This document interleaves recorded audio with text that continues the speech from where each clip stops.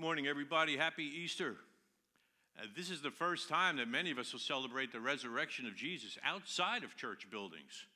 And the global pandemic has the world upside down. But no matter what the circumstances are or how we gather together, the message of Easter remains the same. Jesus is the hope of the world. And so Easter upside down is what we have today. Right now, there are 2.3 billion believers on the planet. That's 1 out of every 3 people on this planet celebrating the greatest event in the history of the world, the resurrection of God's Son, our Savior and Lord Jesus Christ. And that's happening virtually all around the world through pixels and decibels in people's homes, in essential workplaces, military bases, hospitals, distribution centers, wherever we could travel. The tomb is empty, the stone has been rolled away, and Christ is risen. And that fact changes absolutely everything. Nothing can stop Easter. And I also want to make a point that both Easter and Passover followed a very difficult time, and then the deliverance, and then there was a huge celebration.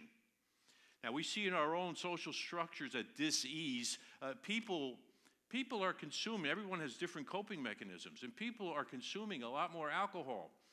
I have one source that said he usually goes through 40 cases of alcohol per week, and he's up to 1,400 cases per week.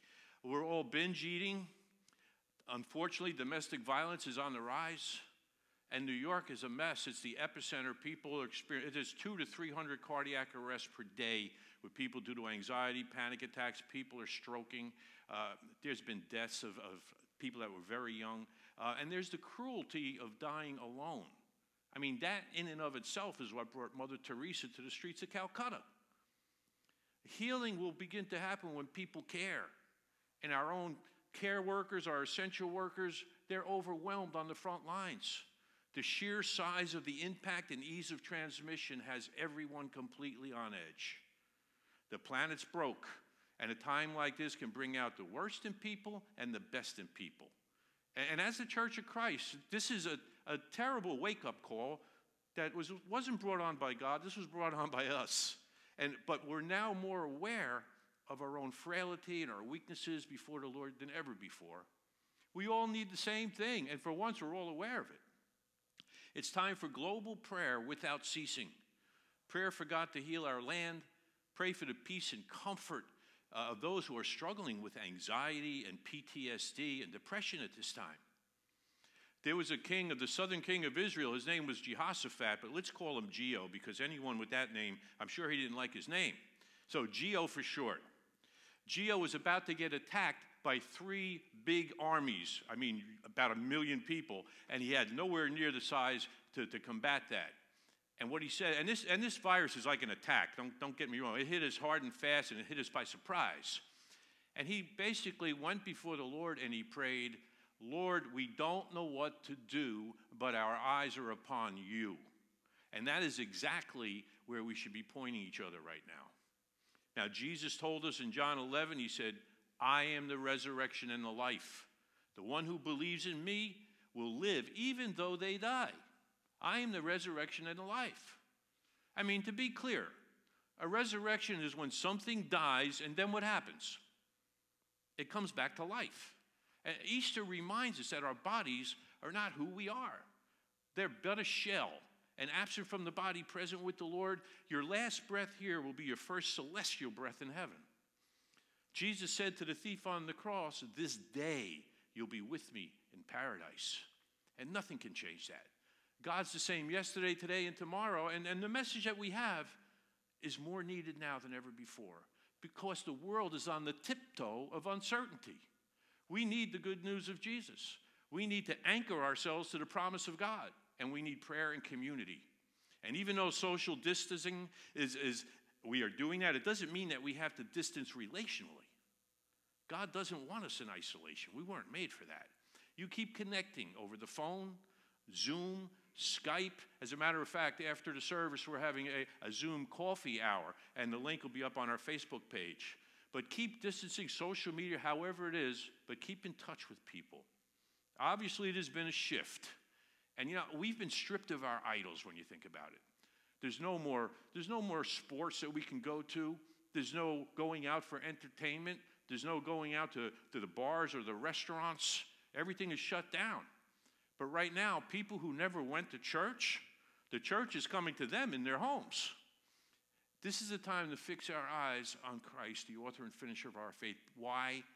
Because the kingdom of God is advancing. It really is. Now, as believers, I've got to take it back to Romans 8. And I don't mean to minimize anything that anyone is going through, but this is a promise of God. He says, and we know, not guess, not hope, not think, not wish. He says, we know that's a certain hope. We know that in all things, not some things, but everything that happens in your life, we know that in all things, God works for the good.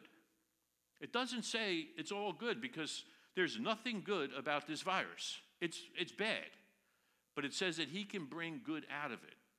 And we might not understand that. We're like, well, why would he let this happen? And I can't answer all of that. That I don't know, but this I do know, that Jesus is standing right next to you and he's weeping right along with you. Jesus wept.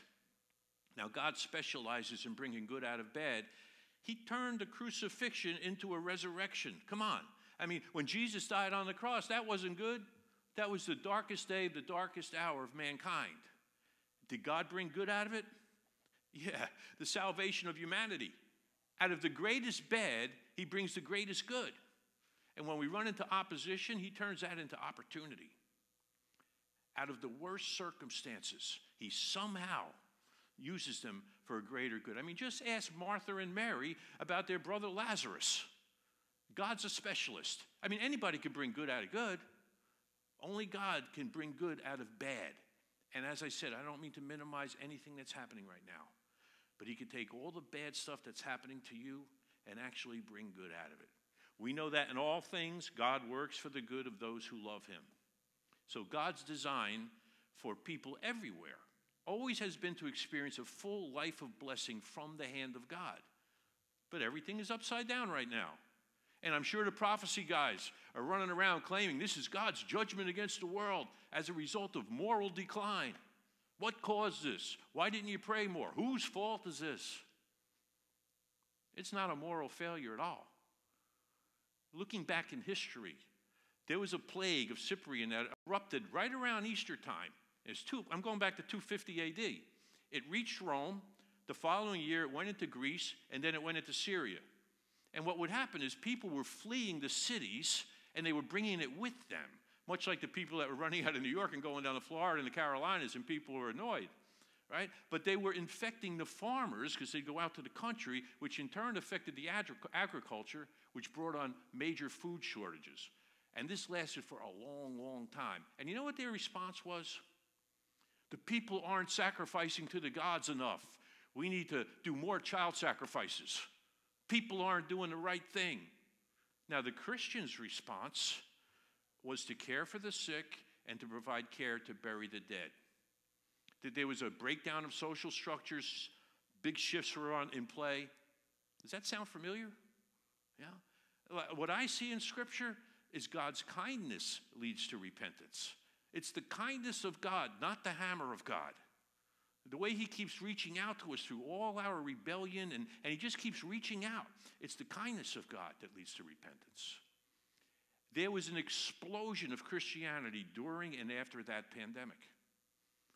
As a church now, bringing us right now, as this church, any place we can add value, we will jump in. But any place that is out of our control, we will surrender to God. We're adding value. Right now, we're able to expand our food pantry. We're serving so many more families right now, but we're getting so many more donations into the food pantry too. It's amazing to see what God set in place before this happened. So just as a side note, if you care to donate to anything that we're doing, because we need the support, it's strictly on. You can go to www.butlercommunitychurch.org, and we receive your donations there. And trust me, they will be put to use for ministry. Now, like I said, any place that's out of our control, you get down on your knees and you surrender it to God, God the Father, just like Jesus did in the garden. I mean, everything started right side up until the world got turned upside down in another garden. They were naughty in the garden, and the fall of humanity hit with a thud. The blessing of life as God intended was turned upside down with a curse that led to death. And the rest of the story is God setting out to make all that was turned upside down right side up by sending a Savior who made the final choice to do the will of the Father in another garden, the Garden of Gethsemane. And you see the bookends of choice. Adam and Eve said, not your will, but our will. And Jesus said the opposite. Not my will be done, but yours be done. And at the cross, Jesus made the final way for that curse of sin to be reversed through the perfect sacrifice. God did his part in sending his son to do what nobody else can do. And after Jesus walked out of that tomb on Easter Sunday morning, all that was turned upside down by sin, once again, was turned right side up. And it was through the stories of those that were with him that made known just how much he loved us and what he did for us. Now, I want you to hear from the Apostle Peter. So let's listen to what Peter has to say about all of this.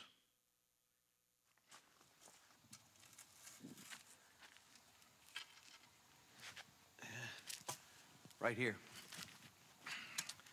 This is where Jesus was kneeling when they came and grabbed him. And I came in from this direction with my sword drawn, and I cut off the ear of the servant of the high priest.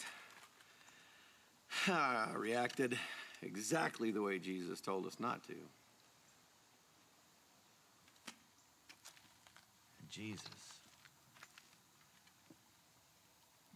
He picks up that man's ear. And he puts it right on his head. Like it had always been there. But that's what he did. Great video. Jesus was always fixing people's messes.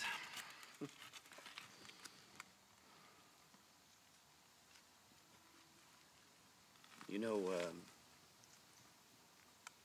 I said I didn't know him that night. 3 times. 3 times. I denied my friend.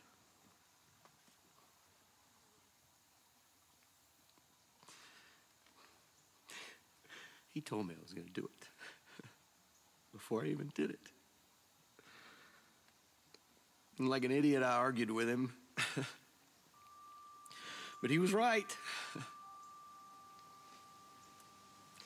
He's always right.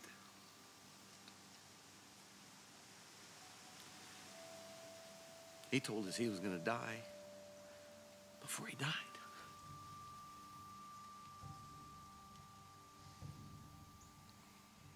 But you know what he did? You know what he did when he came back to life? That morning when he came back to life, he gave me the opportunity to tell him I loved him. 3 times. 3. He knew. That was my greatest regret. But that's how he does it. When it settles here, it changes here. And that turns the past upside down. It doesn't matter. It doesn't matter what happened that night, because of what happened that morning. Because he beat death.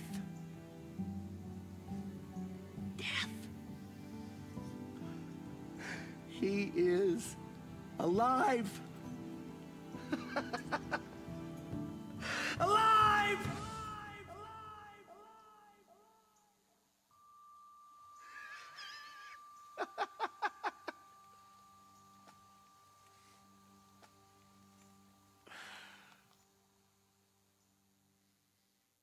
Isn't it great when the Bible comes alive? Who was Jesus? Jesus is the Son of God, perfect in every way. And he willingly laid down his life as the perfect sacrifice and paid the full price for the sin of all people on earth. And Jesus made the only way for people living their lives upside down by hurts, habits, and hang-ups to be turned right side up into a new relationship with God. The good news of God was always intended for all people, for all the families of the earth, and for all nations. The resurrection is not an event. It's a person. The resurrection is not an event, it's a person. It's not what he does, it's who he is. And dead things don't stay dead when the resurrection walks in the room. I mean, Jairus found out when Jesus raised his daughter. And they all found out when Lazarus came out of the grave after 4 days. All hope was gone at that point. And Jesus called them out of the tomb. Come forth, come out.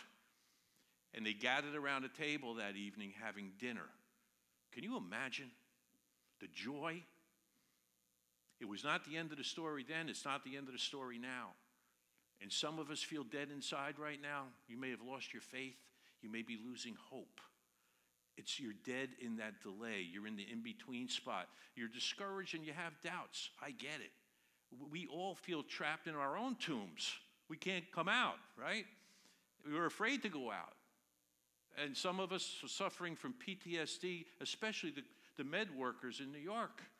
I mean, after 9/11, and now this is back, and it's so much larger. It's back with a vengeance, and their PTSD is going through the roof. And we don't feel like we have the strength to roll the stone away. On this Easter, I want you to remember that Christ has rolled the stone away.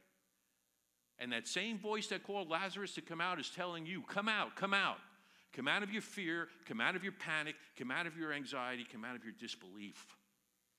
Come to me, all who are weary and burdened, and I will give you rest.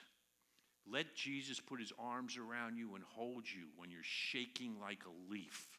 Let him do that for you. Darren.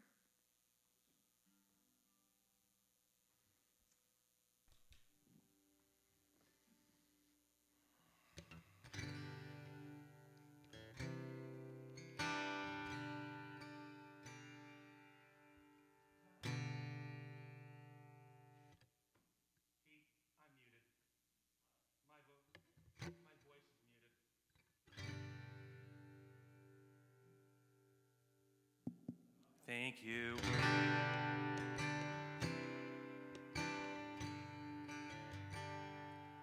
Sometimes my life just don't make sense at all.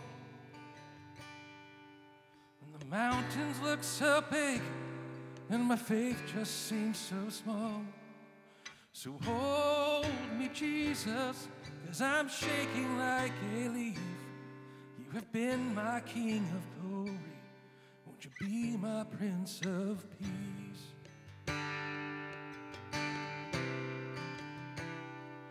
And I wake up in the night and feel the dark.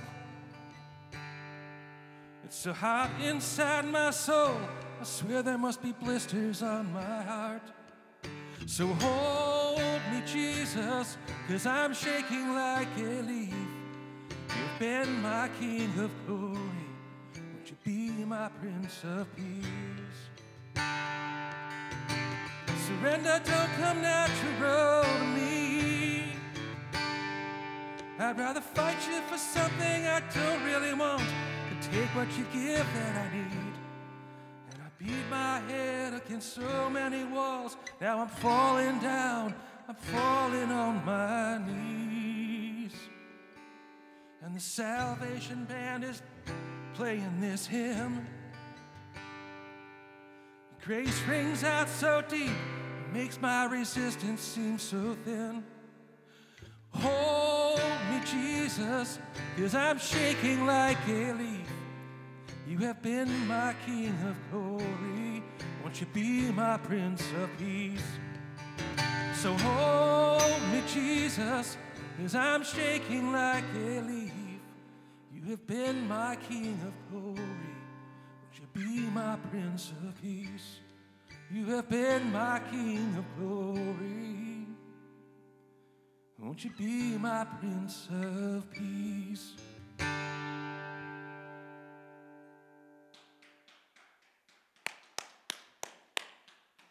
You know, we all want somebody to fix things right away so we can get back to our normal routines, don't we? But as Christians, we have to get close enough to see into people, just like the Good Samaritan did. He got close enough to see. We should keep in contact with people and let them tell you their stories. And don't offer the quick fix, don't offer the Band-Aid right away. Healing occurs when people can tell their stories to someone who cares. Right, Michael? A group of women were the first to hear from the risen Jesus, and they began to understand. And they went and shared their story, which is the Easter story. And that day brought hope and healing. Give people your ear to tell their story. Sit, listen to them, whether it's on the phone or through a Zoom, whatever it is, but it's a good time for that. And confess to God for forgiveness, James tells us, but confess to people for healing.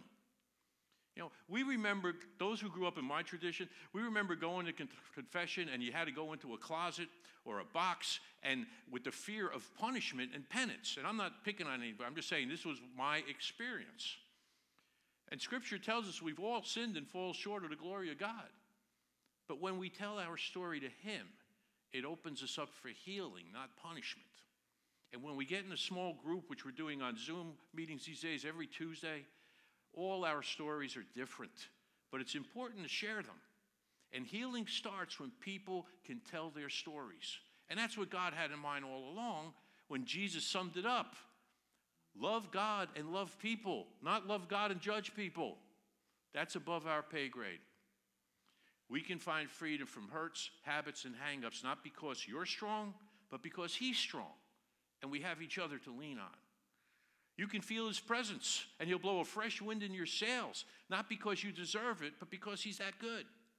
Our sins can be forgiven, not because you're good or trying to balance the scales. You can never be good enough. It's like the white light heat of 1 million nuclear reactors. You know, I mean, if it could have been any other way, He wouldn't have to send His Son Jesus to die for us. But He did, and Jesus did because they're that good. The resurrection is not what He does, it's who He is. And when Jesus gave up His spirit on the cross and shouted, "It is finished," that was a victory cry. Tetelestai, the debt has been paid. I finished the work you gave me to do. And at that moment, the earth grew dark and shook, and everyone who had hoped that maybe He was the Messiah fell into deep despair and darkness. Just like the two on the Emmaus Road, they were in the middle space, and they're walking towards an unknown future. Nothing's clear. They saw Jesus crucified, and all their hopes and dreams were dashed to the ground along with it. And they're despondent, they're in despair, and they're walking along. But they were in the middle spot, walking towards an unknown future where nothing was clear. It sounds like a lot of us today, right?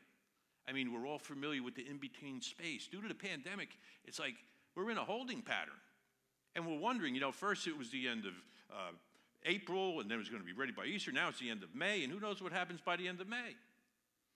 We're in the space in between. We're wondering, will I still have work? Is this going to affect my income?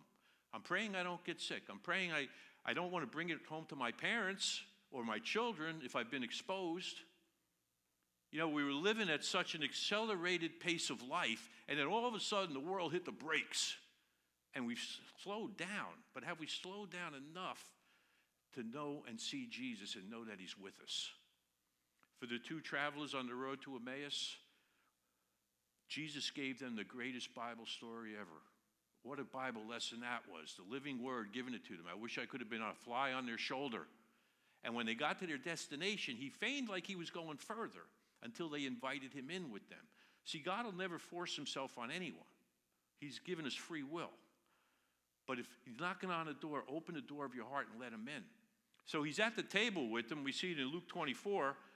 And He took bread and gave it thanks, and then He broke it and began to give it to them. He was having communion with them. And their eyes were opened, and they recognized Him. And then He vanished from their sight. Their eyes were open, and they said, were not our hearts burning within us when He opened up the Scriptures to us? So the burning hearts came from the Scriptures. And we need to know what God said right now. We need to know the promises of God and anchor ourselves to them. And for them, they were just getting started because the empty tomb was there. And new life is about to start for them. Now, I want to make something clear, because I don't want to be a cheerleader. I'm not here to tell you everything is perfect, and everybody's going to get healed, and this will be over tomorrow, and no more people are going to get sick. I'm not going to tell you, hey, you're going to win the lottery. There are new landscape shiftings, and in the historic patterns in the pandemics, some areas did not go back to normal, but there was a new normal. But what I am going to tell you is God is always glorified by what happens, because he will bring that good out of bad, and we can go to him as a good, good Father and receive things from his open hand. And so, Jesus says, I am the resurrection and the life. And because of what he did, not because we could ever earn it or deserve it, our sins can be forgiven and you can be made brand new. That's the gospel. It's the good news of God, that he did something that we could never do for ourselves. And he's that good. The tomb is empty. He is risen. After the resurrection, everything changed. Everything changed. Jesus is the resurrection and the life. Whoever believes in him will never die, and that's why they call it Easter Resurrection Day. God brings dead things back to life, including our dead hearts. Let's pray. Father, today, I pray that your word and your presence would build faith in your people. And as you pray today, I know there are many people out there that are hurting right now. And that we had enough struggles and trials in our lives, and then all of a sudden this global pandemic hit us hard and it hit us fast. I want to pray for those who are discouraged. And I know you have some doubts, and maybe you're wondering why God hasn't done what you thought he should have done. And you need prayer. And just between you and God right now, as an act of faith, say this: yes, God, I want to reach towards you. I need a touch from you. I need your grace, and I need your mercy. Father, I thank you that you are good and so big that you know the intimate details of every situation of every person within the sound of my voice. Invade their homes with your presence, Lord. I pray you would be their ever-present help in a time of trouble. And your Holy Spirit would be our comforter. And please give us that peace that Jesus had when he was asleep during a nor'easter on the Sea of Galilee. Give us that which goes beyond our understanding. And as you pray today, I love the question Jesus asked. He said, I'm the resurrection. Do you believe this? Do you believe it? Do you believe it? I always thought I had to try harder and be good, and hopefully I'll balance the scales out. But there's forgiveness, there's grace, and there's healing. And it doesn't matter what you've done. It doesn't matter how big your doubts are, how far you crossed over the line, or how far you messed up. You spill your milk, you wipe it up, you keep going. But when you come to him, he loves you, and he forgives you, and he makes you brand new. And he'll fill you with the same spirit that raised Christ from the dead. Now, there are those listening today, and you're here for this very, very moment. And Jesus says the same thing he said to Lazarus: come out, come out. Give me your tears, give me your fears, give me your anger. Let me into your heart. Wherever you are, would you pray with the person that's next to you and follow me in this prayer? Heavenly Father, forgive me of my sins. Make me brand new. I believe you died and you are risen so I could be forgiven. Fill me with your Spirit so I can follow you for the rest of my life. Thank you for new life. Today I give you mine. And if you prayed that prayer, welcome to the family of God, because Christ is risen. He's risen indeed. And if you made that decision today, I would like to know about it. You can go to our website, butlercommunitychurch.org, and there's a contact there. Just send an email saying, Pastor Chuck, I prayed that prayer with you, because I'd like to stay in touch with you. Happy Resurrection Day, everyone. Let's worship together.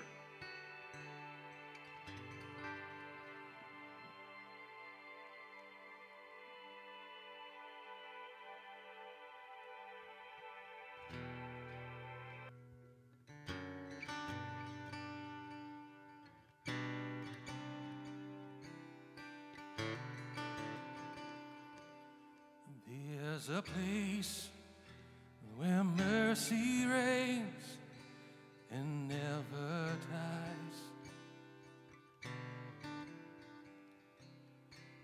There's a place where streams of grace flow deep and wide,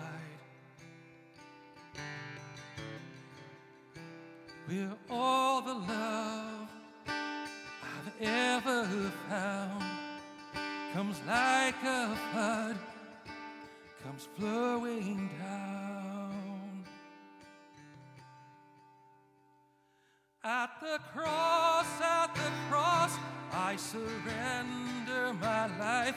I'm in awe of you. I'm in awe of you.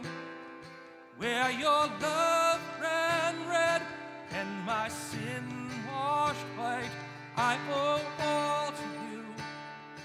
I owe all to you, Jesus.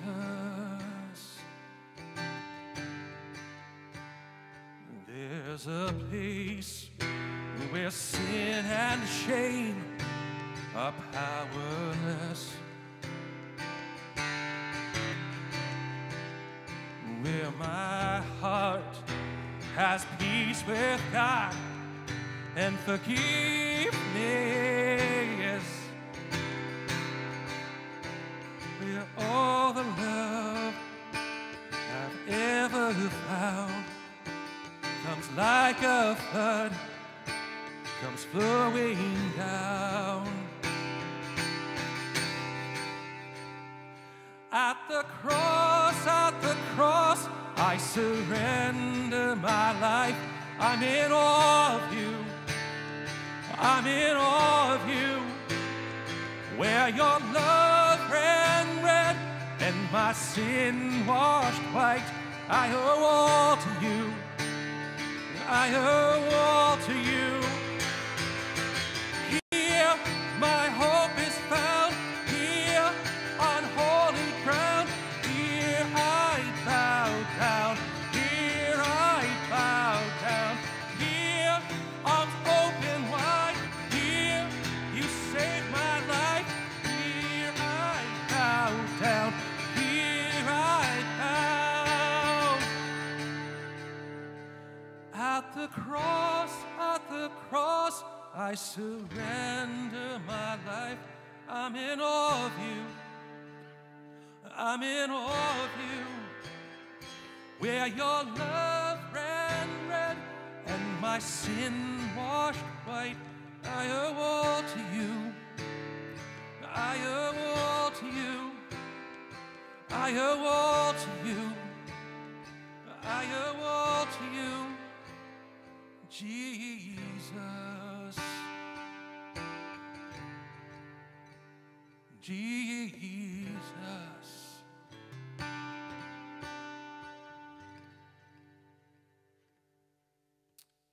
Amen.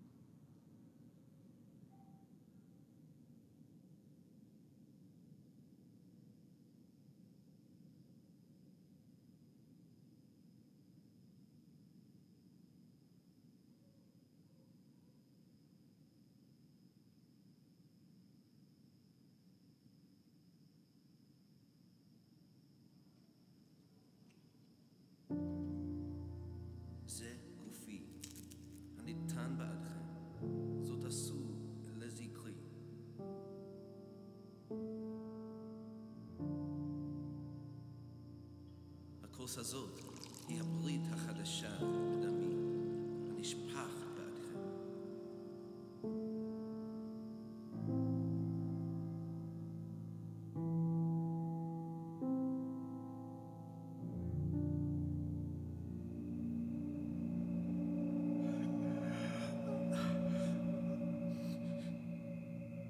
אל יהיה כצאני, כי אם כצאנך.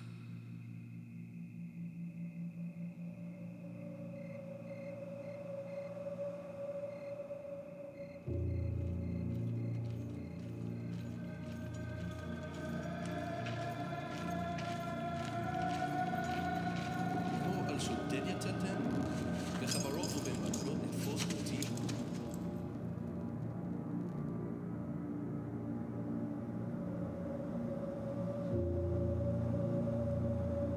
האם אתה המשיח בן המבורך?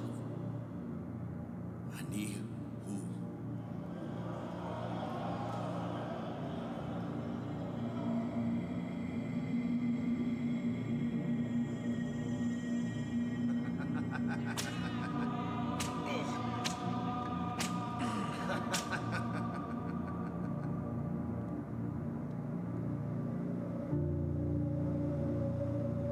אינני מוצא בו שום אשמה.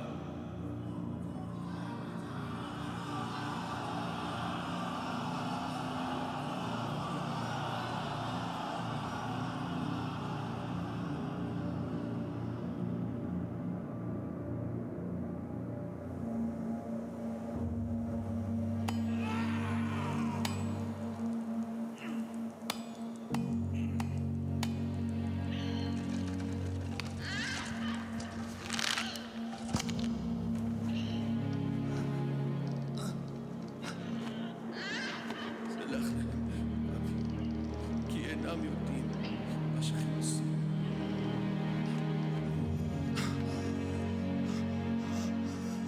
אבי, בידך, הבחין ברוחי.